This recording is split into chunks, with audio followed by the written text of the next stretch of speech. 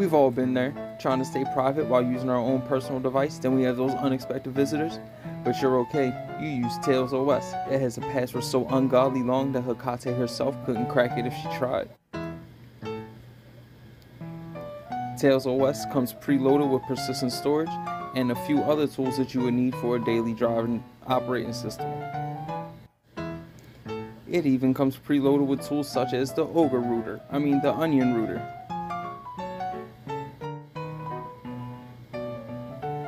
Then when you unplug the device, it fully wipes itself like a grown man, leaving those pesky unwanted visitors empty-handed. So head on over to tails.net, and then you want to click Install Tails, then Windows.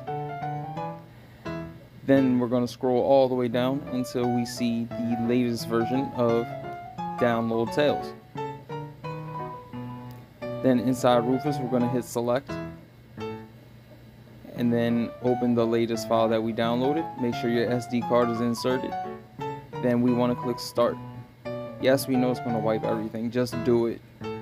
Then we want to spam that boot button. Then we want to boot from our USB device. And now we play the waiting game. You are now the proud owner of a free Tails OS bootable operating system from an SD card. Now it's time to get rid of it.